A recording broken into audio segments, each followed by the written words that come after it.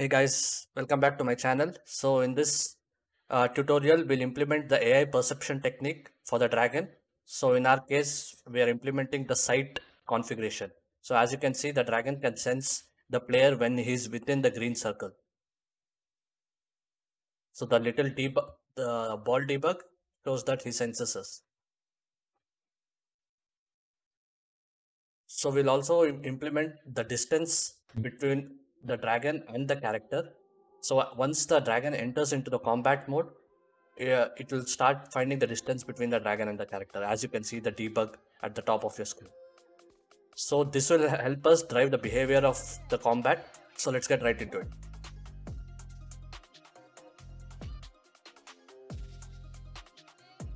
Okay, so let's go into the Dragon AI controller.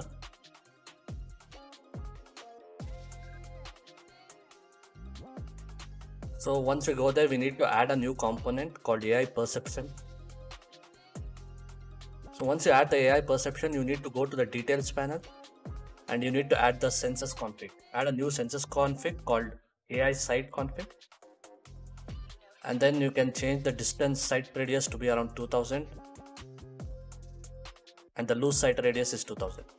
So we need to also check these two boxes, detect neutrals and detect friendlies.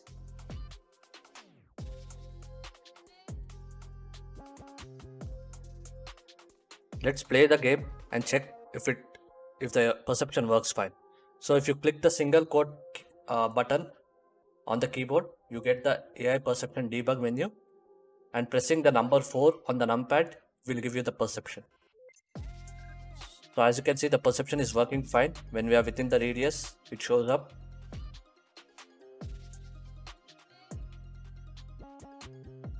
Let's move outside the radius, and as you can see, it no longer senses us. And the ball debug stays on screen because we gave the age as 0 in the site config, which means it stays on screen forever. I mean, that location is recorded forever.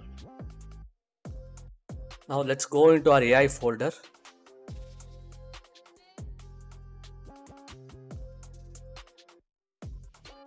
And create a new behavior tree. This behavior tree is used for combat. So let's name it dragon underscore combat BT. This drives the combat behavior of our dragon. So in our idle BT, we delete the push pawn action and then call run behavior. So we'll select the combat BT here. So in the dragon combat BT, let's create a new sequence node and then add a service to this sequence node. So create a new service class called check distance. So this basically calculates the distance. Let's name it calculate distance service.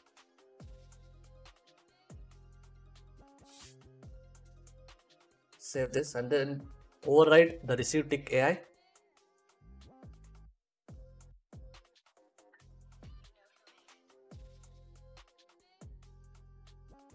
Let's cast this to our controller, which is the Dragon AI controller. Before moving forward, we need to go back to our controller and then create a new function called update perception. So once this is created, we'll call this particular function from our service class. So in update perception, we get the AI perception and then we call this particular method called get known perceived actors with the sensors as AI site config. So this gets all the actors which are in the site radius of our dragon. So we loop through each one of the actors and then check if it is a third person character. So by casting it to a third person character, which is the player, once this is successful, we get that particular actor's location. We then get the controlled pawn and then get the actor's location of this pawn. So now we have two locations. We need to find the distance between them. So Unreal has this distance node which we can use, which finds the distance between two vectors and returns a float value. So in this case, we are finding the distance between our actor, between the player and the dragon. So let's create a new method called set blackboard distance, which we'll use in the future videos, which has an input of distance of float time. Let's call this particular method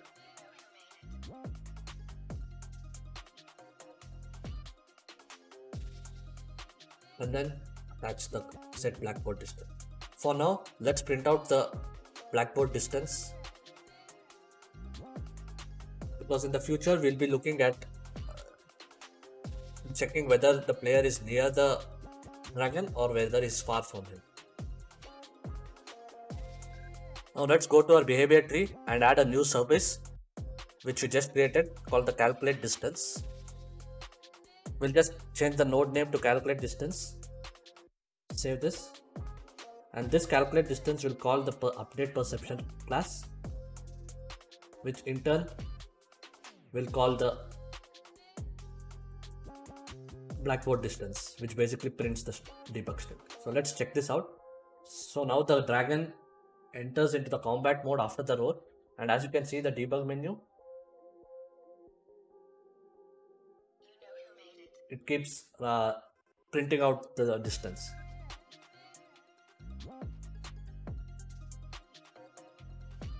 So we are in idle mode now. Now the dragon enters into the combat mode, and then it starts printing out the distance between the character and the dragon. Based on the distance, we'll drive the combat of the dragon.